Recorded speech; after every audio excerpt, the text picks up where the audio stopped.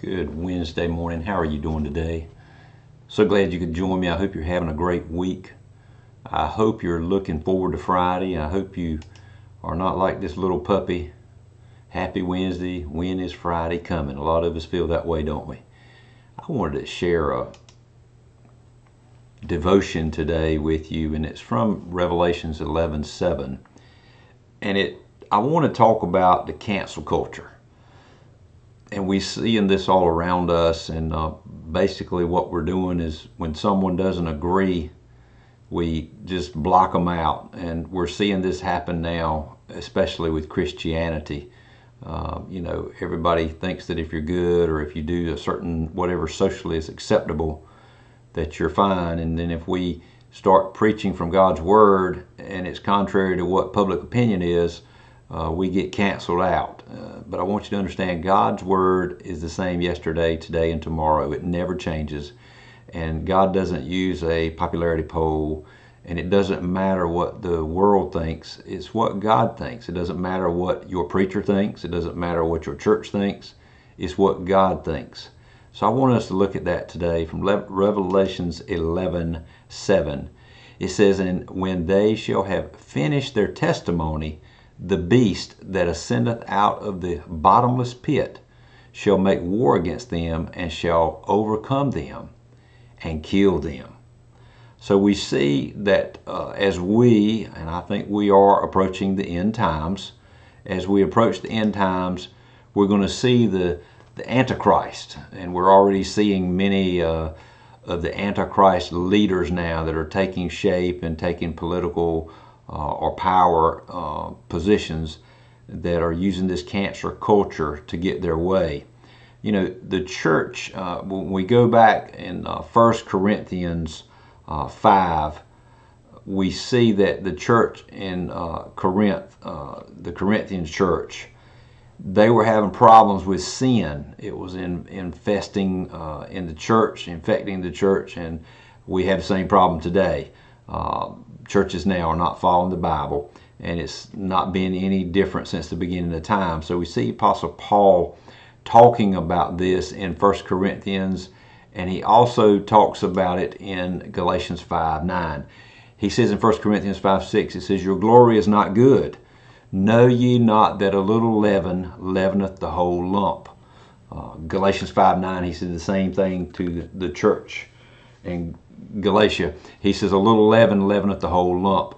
What he was talking about was that this sinful behavior or leadership was causing, one bad apple spoils the whole bunch. And that's what happens when you allow sinful things into the church. People that are just sinful. They're not living by the Bible. I don't have to call one particular kind of sin out, but it's all sins.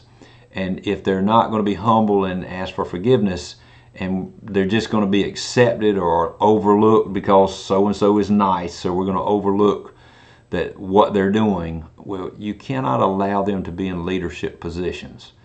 And so we're seeing today a form of what we would have called in the early church excommunication. And we're calling it a cancer culture. It's based, unfortunately, in our society on opinions, and it's not on sin. You see, a canceled person today is shunned or snubbed when they offend a particular group or a culture or a political party or a religious reason. You know, that is what I think today is wrong with our political parties. Just because you're in my party, I'm going to overlook what you do and let you do anything you want to do. And that's why all this stupidity is going on in Washington, D.C. and in Raleigh. The politicians, when they see evil, when they see wrong, they need to call it out. It doesn't matter what party you're affiliated with, and it's destroying our great nation.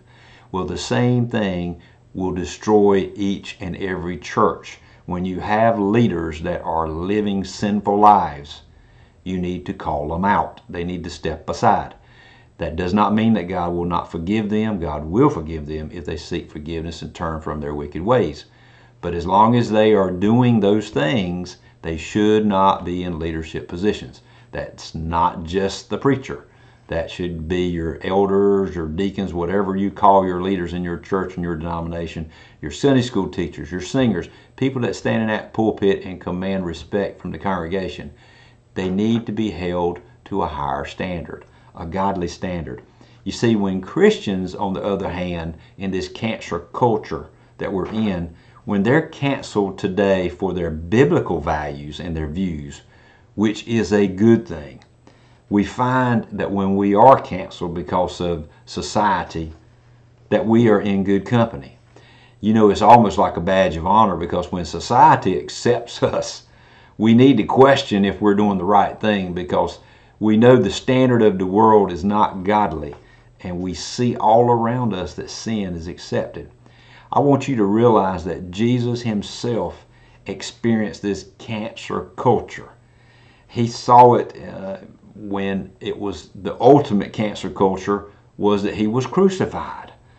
The day is coming when those who hold biblical views will be canceled, and I want you to understand that. You know, we're not viewed very positively. The Antichrist is going to forbid the preaching of the gospel during the tribulation, and he's going to cancel the followers of Christ. We see that in Revelation 6 verse 9. We're basically already seeing it now. If I as a preacher stand up and preach too strongly about some of the sexual immoralities, I would be considered hate speech, even though I am preaching the Word of God. But let me clarify something. You know, you and I need, as believers and followers of Jesus Christ, we need to remember to hate the sin, but love the sinner. There's a big difference in that. You know, I see and watch, it's almost like some religious organizations take pleasure in telling someone they're going to hell. We should be crying that they're going to hell, and we should be lovingly trying to correct them. And I think that's the problem. So today, if you're out there and you're trying to share with all the world, and there's so much ungodly behavior, that some people, you need to realize, they don't know the Bible. They don't know God's will. So they really don't quite understand that what they're doing is sinful, and that the results are going to be eternal damnation.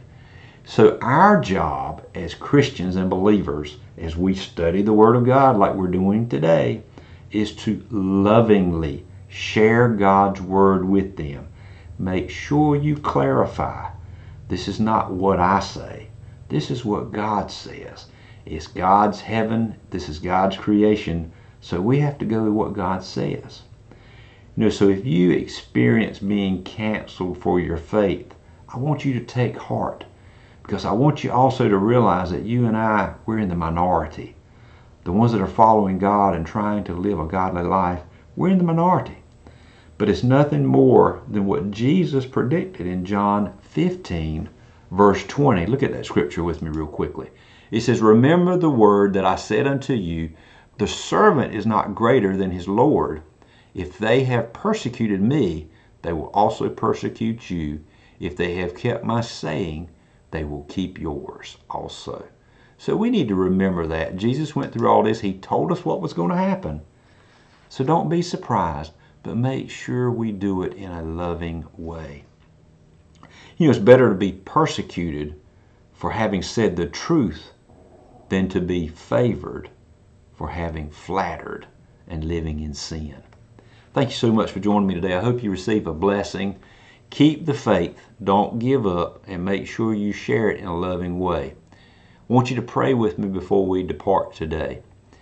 Almighty God in heaven, your word is steadfast. You have given us commands, rules, and laws to follow.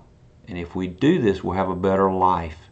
Help us to understand that, Father, but help us to also remember that through your mercy and your grace, we're made whole.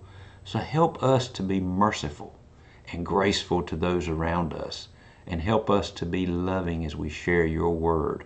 We praise you and thank you for your blessings. In the name of Jesus, your Savior, we pray. Amen. Thank you for joining me. I hope you have a good rest of your week. I look forward to seeing you soon.